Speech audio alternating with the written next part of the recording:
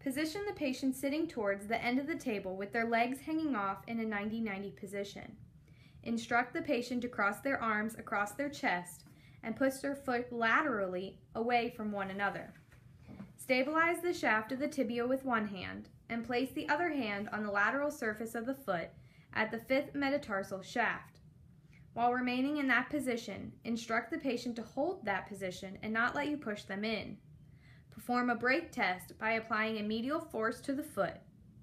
Note the grading of strength and any presence of pain with the motion.